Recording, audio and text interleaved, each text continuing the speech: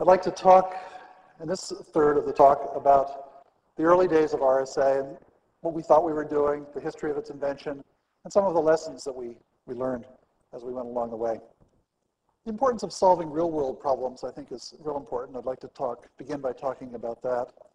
Using computer science theory and number theory, Len has emphasized the importance of those two disciplines as background for what we did. I'd like to talk about the importance of being optimistic and attempting to do the impossible. Talk specifically about the invention of RSA. And then talk about the importance of Moore's law to cryptography. It's really been a key feature with public key cryptography. And the importance of doing cryptography in public, which resonates with Len's final remarks. The importance of cryptographic theory, and then the importance of organizations and research.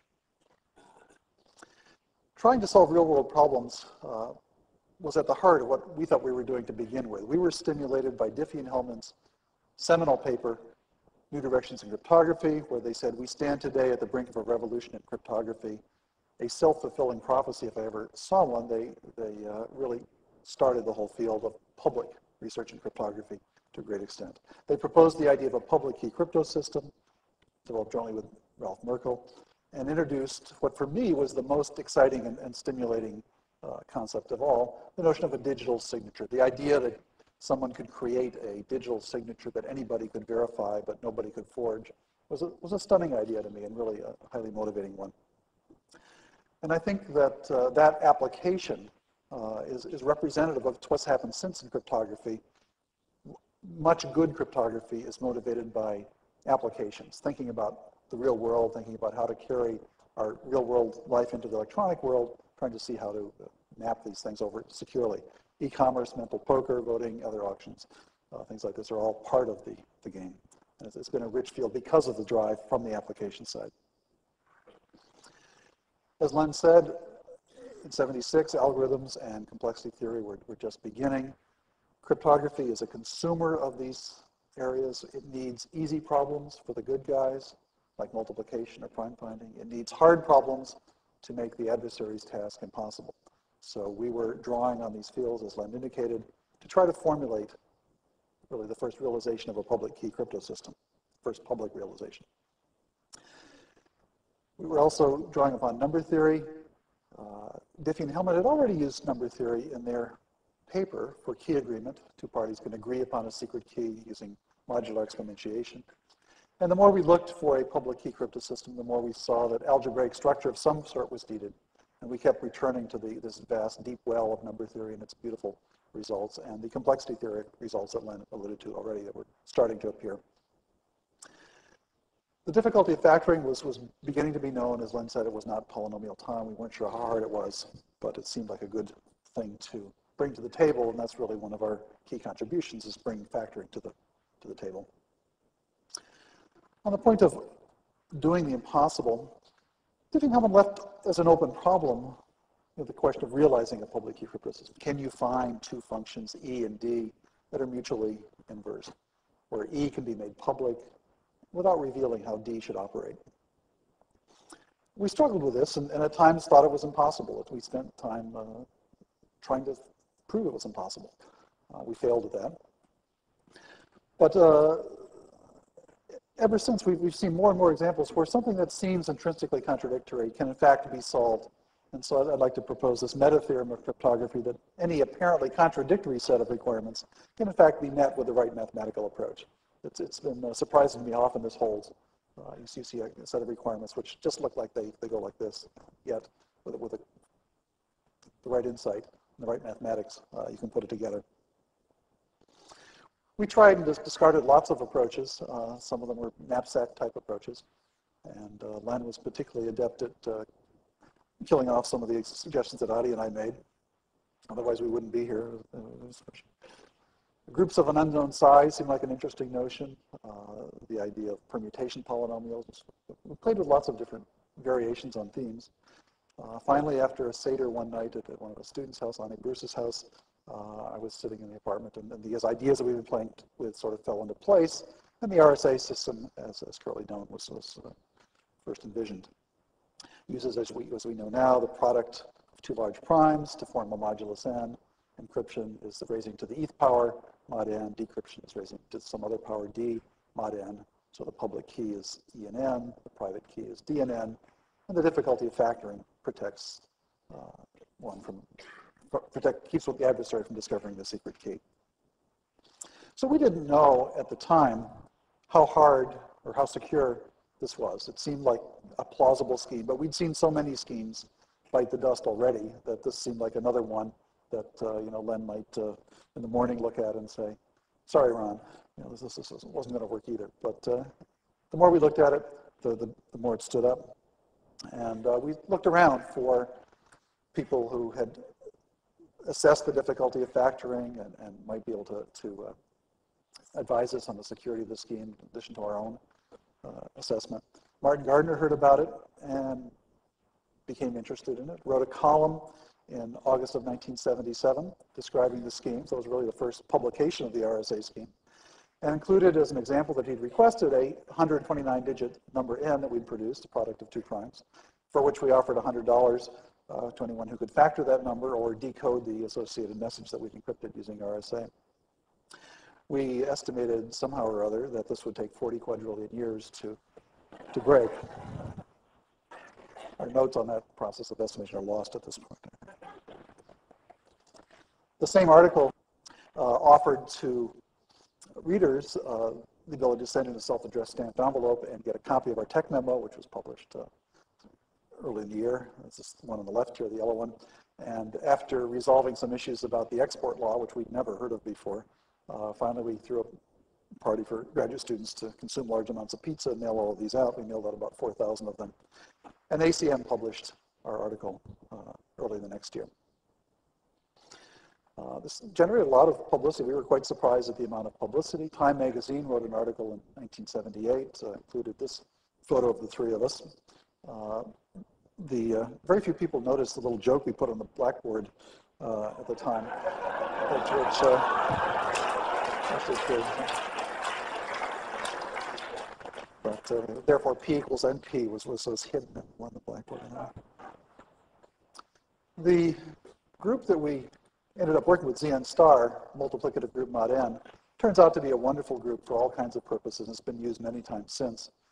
Factoring makes it hard for an adversary to determine the size of this group or to compute discrete logs in this group. The difficulty of breaking RSA, though, isn't quite the same as factoring or computing discrete logs. It's really taking ETH roots mod n. And so this has become a separate complexity theoretic assumption standing on its own right, different than factoring, the difficulty of factoring. It's become known as the RSA assumption. And as the field has progressed, in fact, there have been extensions of this. The strong RSA assumption is now in frequent use, where it's assumed that the taking of ETH roots mod n is hard, where the adversary can even pick the exponent e as some integer larger than 1. So that was the invention of RSA. And then we sat back and tried to see, is this really a practical scheme? And when we sat down and programmed it on our workstations, a 1 MIPS VAX at the time, it was very slow. It took about 30 seconds to do an RSA operation. Really too slow for practical use. And finding primes you wouldn't want to hear about. I mean, that was really, really slow. The IBM PC came around soon thereafter, but it wasn't much faster. So we looked at hardware implementations of RSA. We looked at special purpose boards. We built and for Adleman and I to get involved in hardware design. That was quite an interesting venture in itself. But we did that. We also looked at special purpose VLSI chips and designed one of those, which computed RSA in under a second. And we did this in part to demonstrate. It was an interesting experience for us to learn about these technologies and also to prove the practicality of RSA. Today, Moore's law has come to the rescue. Software now runs thousands of times faster, and nobody puts much work into special purpose hardware for these kinds of things. You can do it just great with software. Software really rules, and the web, which has been enabled by Moore's law, provides the primary motivation for a lot of the real cryptography that happens in practice. Here's a photo of the RSA chip. It never quite worked right. There were some electrical induction problems that kept it from working, but the design we were quite proud of nonetheless. I think it's important to do research in public, and cryptography has emerged from a field where a lot of research was happening privately, a lot of good research, I'm sure, although we never saw it, but to a field where a lot of research is now being done in public. The field of cryptography has blossomed, and for many good reasons. I think that to establish confidence in the cryptography you're using, one really needs to have widespread, intensive public review. And RSA has certainly received that over the years. The newly adopted AES is a similar scheme that's gotten intensive public review. That's a really requirement these days for trust in a cryptographic scheme. In addition, cryptography means communication. Communication really means interoperability. One needs public standards to make crypto work. And so public standards are, again, a requirement. And doing cryptography in public is necessary to get public standards. But this seed that Diffie and Hellman planted has really blossomed over the years in a wonderful way. And now there's a huge number of conferences and papers and different public key schemes that have been proposed. It's really a vigorous area of research, as it should be. Many others proposed public key crypto schemes. Merkle and Hellman proposed some based on knapsacks that unfortunately fell apart. Michael Rabin and Williams proposed some similar to RSA, but more closely tied to factoring, the difficulty of factoring. Shafi Goldwasser and Sylvia Macaulay proposed an interesting probabilistic scheme based on the difficulty of quadratic residuosity. El Gamal proposed a scheme also randomized, tied to the discrete logarithm problem. Moving away from number theoretic-based schemes or simple number theoretic-based schemes, Miller and Koblitz have proposed interesting schemes based on the use of groups formed with elliptic curves, and those have found quite a bit of use recently.